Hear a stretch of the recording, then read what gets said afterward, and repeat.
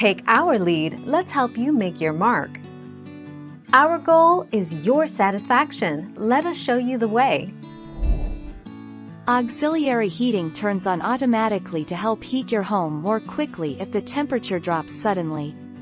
The emergency heat setting has to be manually switched on and should only be used in temperatures below 30 degrees.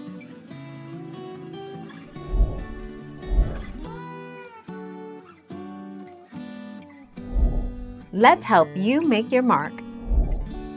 It does need to be noted, if your thermostat stays in aux heat, even when temperatures outside rises, you should call to have it serviced.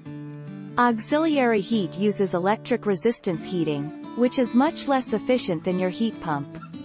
Therefore, a heating system stuck in aux heat will run up an energy bill.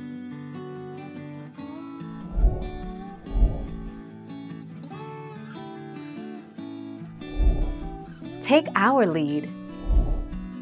To limit auxiliary heat and lower your heating costs, a critical first step is to set a lower indoor temperature.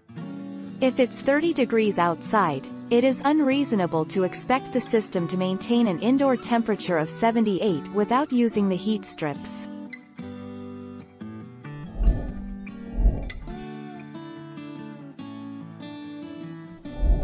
Let's help you make your mark. Your thermostat determines when the auxiliary heat gets energized. When the temperature inside your home drops a certain amount below the goal temperature, usually 1.5 to 2 degrees, your thermostat energizes auxiliary heat.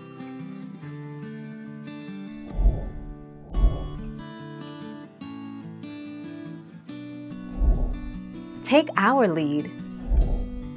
Emergency heat, also known as auxiliary heat, is the second stage of heat that your thermostat runs on when the temperature is too cold for your heat pump to extract heat from the outside.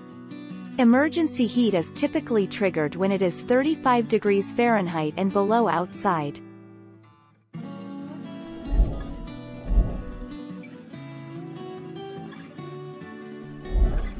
Take our lead. COP is equal to the heat delivered, which means in an air conditioner the heat delivered to the outside of a house, as measured by British thermal units, BTUs, per hour divided by the heat equivalent of the electric energy input.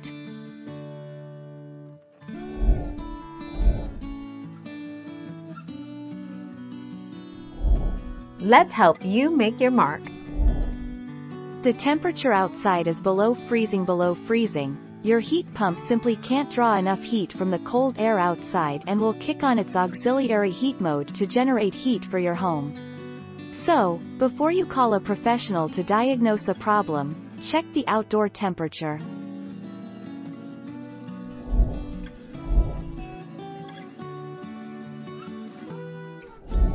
Make your mark, take our lead.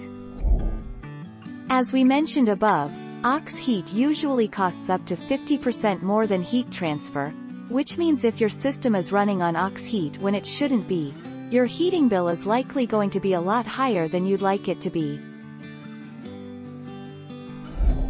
Thank you for watching. Please subscribe and hit the bell notification.